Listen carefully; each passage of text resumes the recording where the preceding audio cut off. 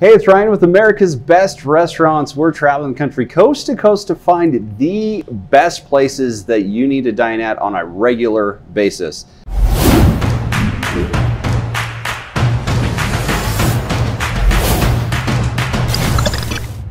Today we're in Bozeman, Montana. We've got Scott and Nicole from Storm Castle Cafe. Guys, thanks so much for having us. Thank you for being here. Tell us about your restaurant.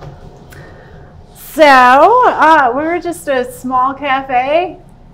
We wanted to create a space where a neighborhood restaurant where our customers felt comfortable, they had good service, and could get the best food around. We have our own farm, so they're definitely getting local products that are unique to the restaurant only. Nice. And just a place where people could gather, have dynamite food, and friendly atmosphere. Love it. Love the concept. And I mean, you guys have a lot of, really high 5-star reviews and things like that. Come highly recommended from all over the place. But what do you feel like are some of those items on the menu that you think that, hey, this is what we're famous for? I always struggle with that because they're all super special to me. Okay. But once again, any of the items on the menu that are featuring a product from the farm, I like to point that out to people. It's Hilltop 7 Farm. It's our small family farm where we're raising beef and pork.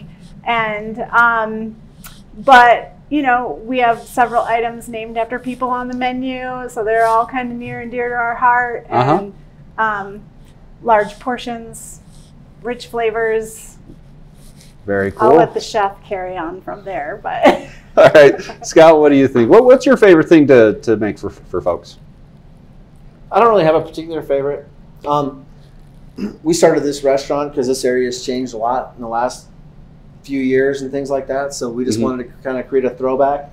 My background and things like that is pretty variety and things. So I would consider what we do really pretty much like if you had a really good cook and you were on a cattle drive, like that's what we do here. So, we raise the product. I was lucky enough to grow up on a farm here in Bozeman and things like that. So we raise red Angus.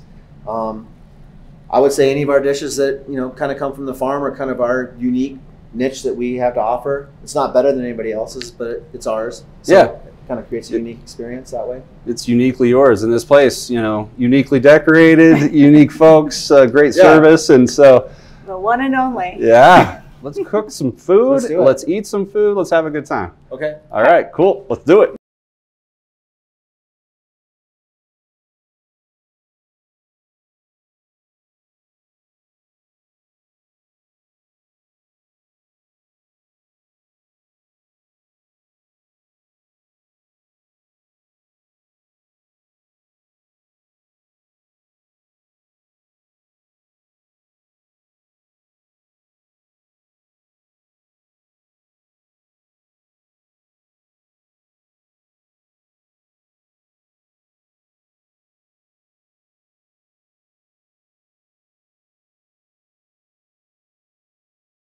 All right, hey guys, Storm Castle Cafe, Scott and Nicole, you guys, oh my goodness.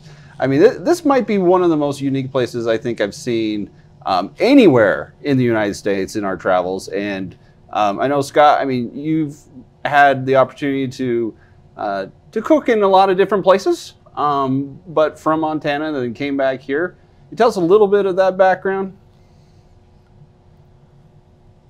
Well, I'll say this is that I was like 15 years old, and this is a true story. And my dad came to me and he's like, hey, you're 15, you can get a job, you're old enough and all that.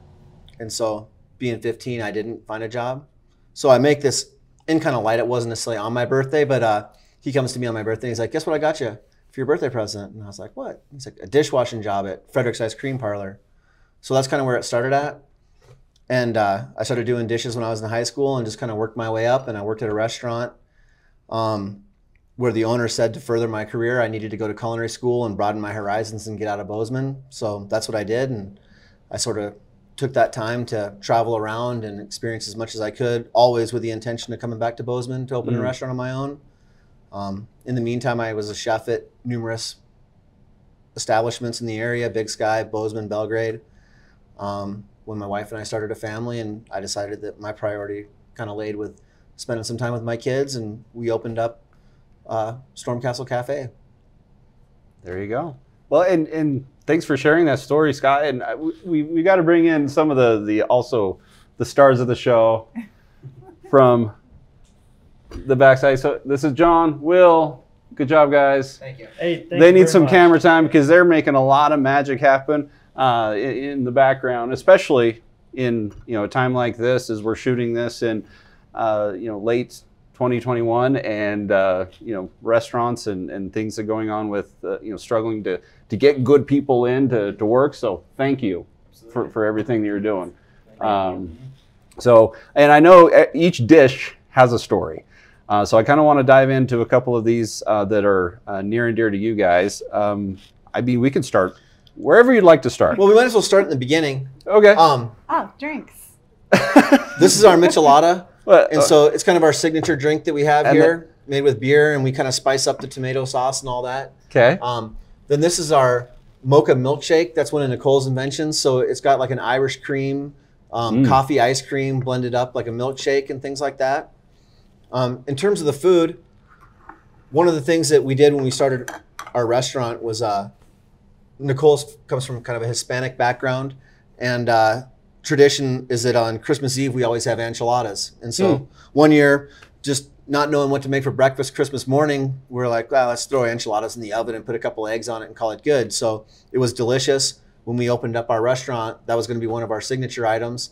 I would happen to say that if I was to go to prison or something like that and never get to eat here again, this would be my last meal.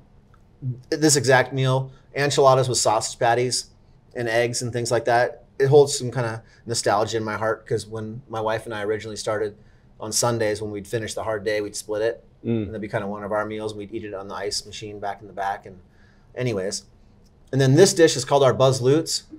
It's Buzz Lutz. Yeah, it's an homage to the man Buzz Lutz, who I worked for in the 90s, so 30 years ago, 25 years ago, whatnot.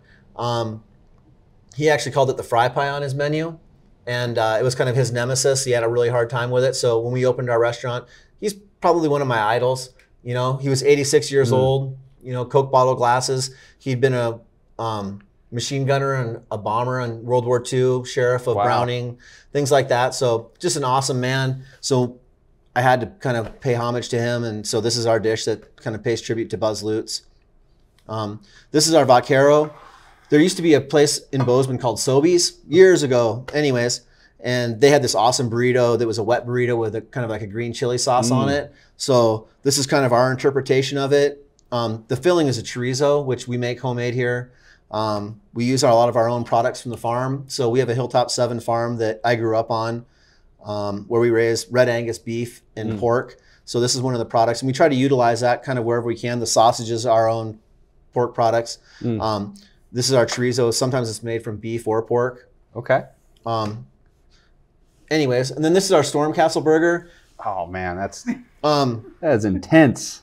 Someday down the line, my dream is to have a number of hamburger joints. But Okay. this is kind of our signature Stormcastle, the behemoth. Wow. We have a number of burgers, but it's our own ground beef that we produce. So it's 2 patties. It's kind of like our double bacon cheeseburger with 2 fried eggs. So it's 4 strips of bacon, 2 patties, 2 fried eggs on top, fries and things like that. That's the Big Daddy. And then in front of you, Big Daddy. yeah, we're kind of proud of it. But so from our pork, we make Canadian bacon. We cure it for about 10 days. Oh. And then we smoke it. And then we serve it with our house-made hollandaise, 2 basted eggs and hash browns. Kind of like our signature dish on Sundays. It's kind of become tradition. So a lot of people look for that and things like that. So that's kind of a rundown on these dishes in particular. Wow. Brought your appetite, right? Right. Yeah. We're going to have to get John and Will back in here to help Yeah, absolutely. chow down on this. My goodness. And our philosophy, for me anyways, as a chef, especially in this medium, is, I just want it to be exactly like how I'd like to eat it. So if I was served a breakfast burrito, this is the burrito that I'd like, and burger and things of that nature. So That's very cool. So let all of our viewers know where they can find out more about you guys and your restaurant, how they can find you.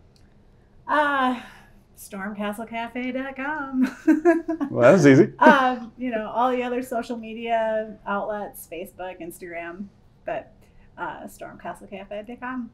Very cool. And now their full profile right here on americasbestrestaurants.com as well. Add that to the list, right? All right. So you guys, thanks for having us. You know, this is a really cool place here in Bozeman. And if you are enjoying watching these episodes, just make sure to subscribe and follow us so we can share more awesome locally owned and operated restaurants like Storm Castle Cafe with you. So let's dive in, guys. Grab your forks. Let's go. We'll catch you on the next one. See you later.